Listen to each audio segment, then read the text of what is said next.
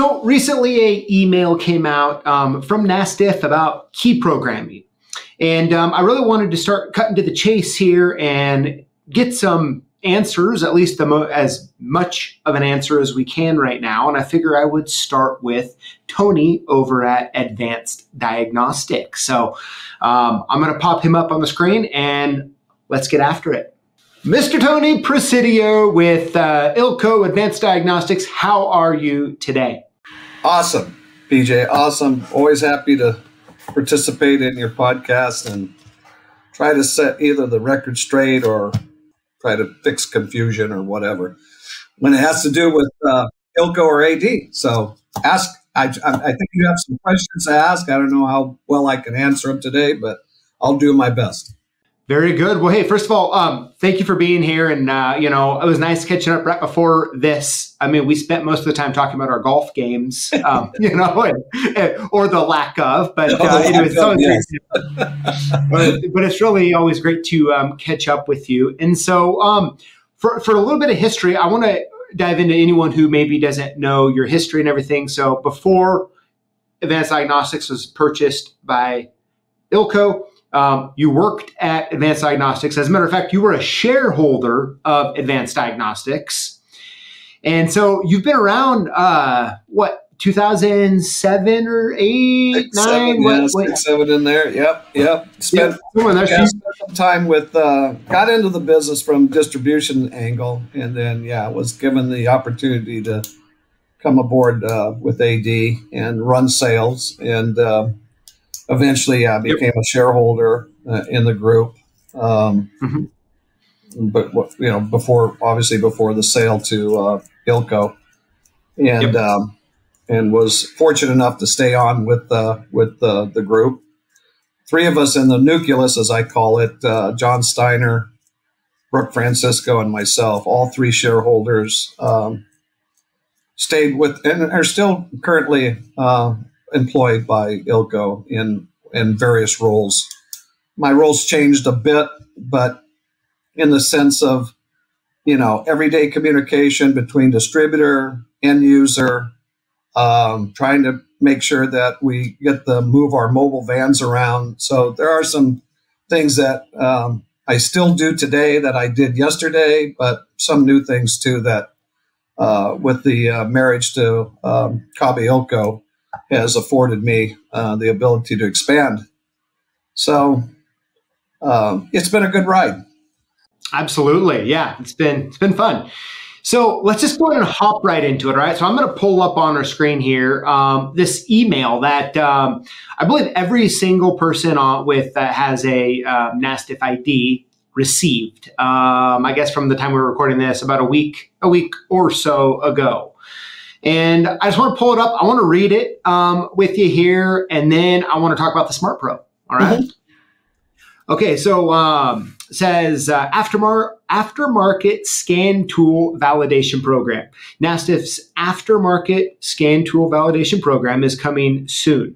As soon as 45 to 60 days, you will need a NASTF VSP ID to use a scan tool to perform security functions, including add a key, all keys lost, immobilizer functions, any other process that the OE determines to be security related.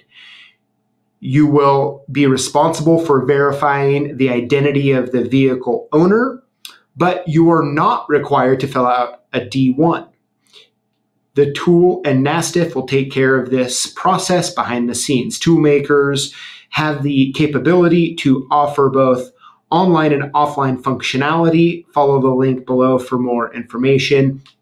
If you do not have a VSP ID, we recommend applying as soon as possible to avoid any potential interruption to your business.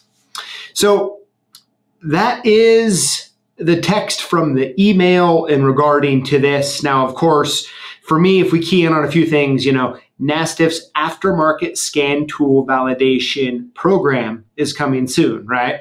And it's not hard to read that email and think no matter what the tool that you use that's aftermarket is going to have to go through this this program, right? And so my first question is in the email, and the question that I've been have got phone calls over, have got emails over, and I'm sure you have too, is the Smart Pro going to be a part of this? Let me use the word correct here, aftermarket scan tool validation program? Yeah, the short answer is no. I mean, things do change, but no. We don't have any, I guess the best word would say, we don't have a dog in the fight, but we don't have a connection directly with NASTF. I've always brought NASTF up in our product presentations, our classes that are hosted by distributors, and even at functions like ALOA. We don't leave it out of the mix, but it's something that we leave up to the end user to make that decision on whether they want to be a member and utilize the resources that NASTF provides as I see it, as a sanctioned code broker for the industry. And I mean, if you go back to the history of NASTF a little bit, I mean, it's not a government-run type. It was brought on by the industry with the lowest support. And really, it's no secret that the auto manufacturers would like to not have locksmiths or really anybody else in their game. And so,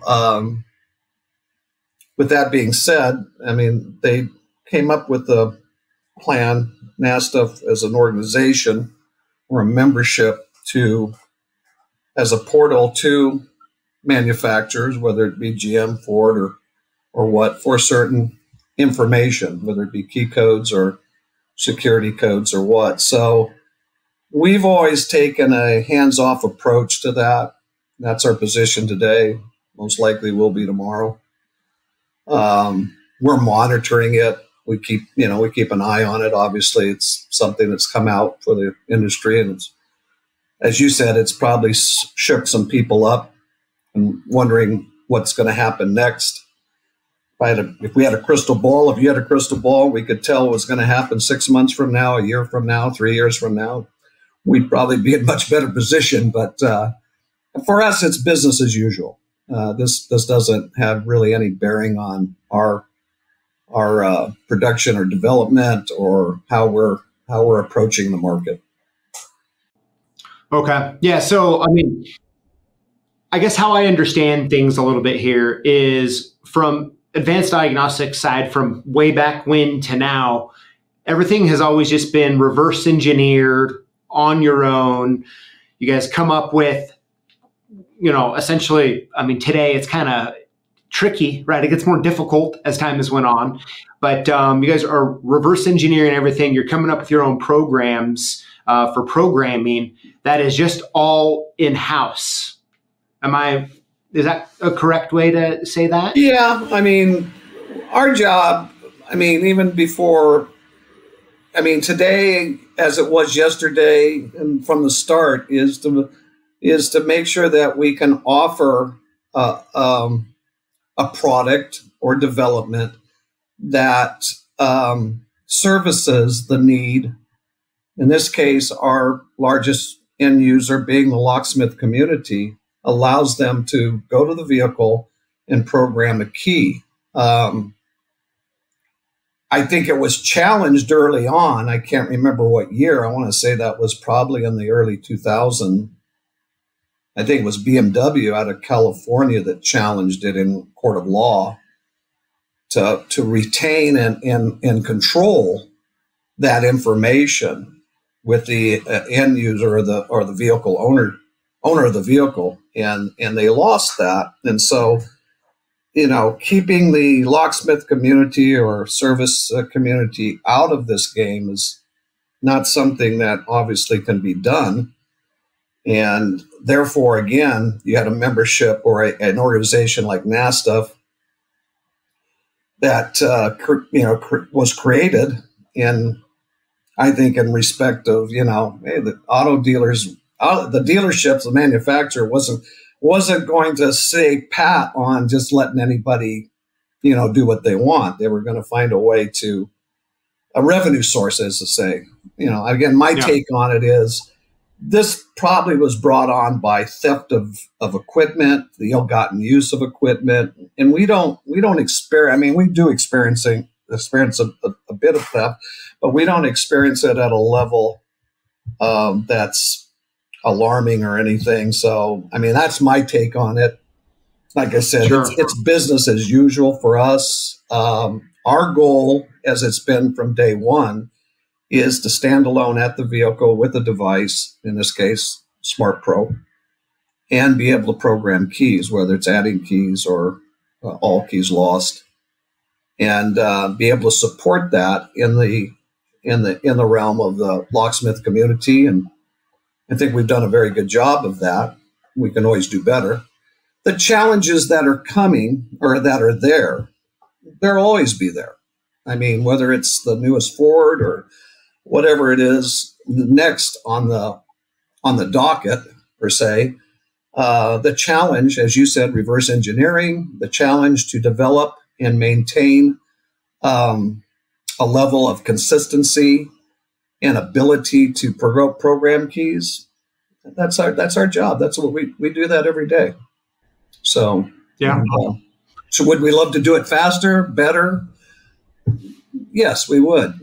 But I think any company could look at themselves and say we could do something better. But I'll keep going back and saying this, and you'll probably get tired of me saying it, but it's business as usual for us on this. Yeah. Yeah. I think a couple things that kind of come to mind with this. Well, if anyone who is currently doing key programming knows, new Ford is obviously in the aftermarket world not out. And so many people, whether they really wanted to or not, have had to sign up for NASTF and get like a car DAC or a easy flasher, or whatever it might be to be able to do these vehicles, right? Mm-hmm. So I think for most people, having the credentials and using the tools needed to do those jobs is not like out of the normal per se. I think a lot of the confusion, at least from the feedback I've kind of received, is, of course, additional cost, right? No one wants to spend any more when it comes to that. And of course, internet connections and those sort of things. And there's still a lot of kind of up in the air right now, right? And so we don't really know how all that works. But it's really nice to know at this point the Smart Pro it's just business as usual, and kind of AD is doing what it's always done at this point, right? Yeah, I think the main thing to get from a discussion like this is, we strive for consistency, and we strive to bring the best support and device to the market each and every day. And that's that's been our job. That's been our job from day one. And it hasn't changed. Our vision hasn't changed. I mean, obviously we are challenged, as any industry is, as you evolve and technology evolves, and you're seeing it play out in a percentage. And so we look for ways to improve our ability to bring, the best programming device, be it aftermarket, to the table. And that's what our goal is every day. And to support that, not just, bring it to the market, but support it ongoing. And we do that through the ability of having a distributor like you, that is confident with the product and their ability to distribute it into the market. So it's kind of a partnership that obviously we need. It's very vital, and it ties everything in together, from our services, from what we develop to what we bring to market through the distributor, through the support of the distributor, through our technical support and administration, and those vans that run around and visit the nooks and crannies of the country. We all bring that together. And so again, using the term business as usual, for us, it's business as usual. We're up to the task of development and moving forward in this industry, so that we bring along the locksmith community that so much has that right to be a part of this industry and this service. Yeah, and it makes sense, I mean, and I'm definitely with you on that. I think also at the same time, like as we continually see the technology being put in vehicles is getting more and more advanced, right? I think for two reasons, it's like twofold from my perspective. One is like technology just keeps improving, and so manufacturers are going to use it. And second, of course, like we want to avoid theft as much as possible, right? Like, I mean, I don't want my vehicle stolen, and I know you don't either. And so, it's kind of like this weird thing we have going on. But I think over the past tell me what your thoughts are on this. Over the past 5 years or so, there's kind of been this thing in the key programming world of like, okay, it's kind of business as usual, but then there's also, the Cardax, the J2534 stuff, and you're almost kind of seeing a lot of it kind of merging into one due to the complexity in a lot of stuff. So, yeah, I think, and that's what we continue to monitor, whether it be through this, a letter that's come out or the statement that's come out from NASTF. But I don't think it's a surprise to anybody that's been in this industry for a while that, like any industry, it evolves. This one does, maybe quicker than others. But the fact is that technology does change. It's no secret that the automobile industry wants to secure their product as much as possible. And we respect that. And we look for ways that we can service that so that the end user, in this case, the vehicle owner, has a fair chance at, having their vehicle serviced, whether it's lost keys or whatever. And I think that's where this thing kind of came to, to where it is today in NASTF, is that you have to have this ability, and that's what's going to keep the locksmiths, programming keys. And we want to make sure that we provide them with the best product possible in order to do so. And I think when you mention theft, I think in my view, and this is just my view on it, I think that this letter that came out from NASTF is really kind of, if you dig deep, you're looking at, a way to try to minimize the theft issue on the device side and how that's put to use in the market in not so business-like, good business tactic or way. So we feel very confident with where we're going with our product and how we're developing that. Again, this is business as usual for us. We're not connected to NASTF. We know about them. We monitor it, and that's pretty much it in a nutshell. So.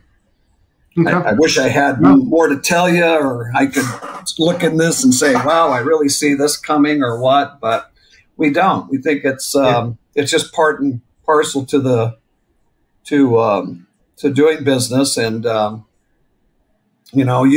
end user wants to make their decision on NASTF as they should look at it. We don't run from it. We tell people, hey, this is a way to receive information that you may need in certain situations. I don't know what the percentage is off the top of my head, PJ. Maybe you get a better vibe for that than I do. I don't think it's a large percentage where it's necessary in having that, whether that percentage grows or not, works out. But I don't think it's a big enough percentage to for me at least, to worry about at this point in time. So, like I said, we'll continue to monitor it. And for us, it's, as I'll say it probably two or three more times before we finish the conversation, business as usual. Yeah, Tony, I think this is one of the rare times that when I've come to you asking for information and you actually just say business as usual and I have nothing new to report, I'm actually like excited about that. You know, I mean, yeah, I am too. I mean, it's, you know, God, I'd love to be able to say we cracked the, you know, the code to break or cure cancer or something. But, you know, today is, you know, just like any other day. Our goal is to put the best product to market that services the locksmith community and others that are in the service of programming car keys. And that's our main goal. I mean, obviously, under the ILCO CABA umbrella, we do much more. But in the sense of this conversation and this letter that came out from NASTF, it has really no bearing. We'll continue to watch it from a distance, but we're not affiliated with NASTF. We're not connected in any way. It's a service. The end user decides whether that service is right for them, or they need that, or they feel they need that. That's their prerogative to become a NASTF member on that. So that's pretty much it in a nutshell. I wish I could tell you more, or something different, or something that would shake up the group. You know, we just hope that our loyal customers, and there's a lot of them, understand, you know, our job is to keep, you know, be consistent and keep developing and keep doing what we do. If we could do it better, you know, we always welcome the feedback. I'm sure we can improve in areas, but day in, day out, the Smart Pro that's out there today does a very good job at doing jobs. And I think most that I talk to at least feel that way. Again, we can always improve in areas. Absolutely. Well, yeah, I think that's good, Tony. I mean, I thank you for coming on, answering and talking about this topic. I know that you nor I have a crystal ball, and what happens in the future. I mean, we'll learn in the future, but at least as of right now, it's business as usual for the Smart Pro, which is really honestly great to hear. And yeah, I appreciate you doing that. And of course, if anything changes or I have any more questions, I'll probably be like, hey, Tony, want to hop on another call here and talk about it? Always happy to join you, PJ. I have a tremendous amount of respect for you and your dad. I've known you guys for quite a long time now, and respect your ability to service the community, the locksmith community out there as a distributor that you are. And always happy to lend a voice when I can. And just like I said, we want to thank all of the folks that invest in, you know, advanced diagnostic product, or ILCO for that matter. And we just want to make sure everybody knows that, hey, we were here yesterday, we're here today, we'll be here tomorrow. It's business as usual. Very good, Tony. Well, hey, thanks again. And for all of you watching, if you have questions or you're hoping that Tony or myself would elaborate on a certain point, go ahead and drop them in the comment section below, and we'll do our best to answer them to the best of our ability. And in the meantime, we're just going to keep watching and seeing, and I'm going to keep digging in on this topic, Tony, and kind of see how we can pop out. And I guess the biggest thing for me is I want to be as helpful as possible to people who have concerns and questions and how to really navigate this time ahead of us. So yeah, we welcome that. Welcome any feedback or any questions out there. Like you said, anytime. Awesome, Tony. Well, thanks again. Thank you, everybody, for watching. We'll see you. Well, I guess this is the end of the video, and it's time for you and I to part ways until next time. But hey, before you go, I really do want to make sure that you know that when you comment on our videos and you include the hashtag Lockboss, you automatically get hooked up to win cool stuff that we give away live here on YouTube every Tuesday. So we'd love to have you join us. We'd love to have you comment, and I look forward to reading them soon.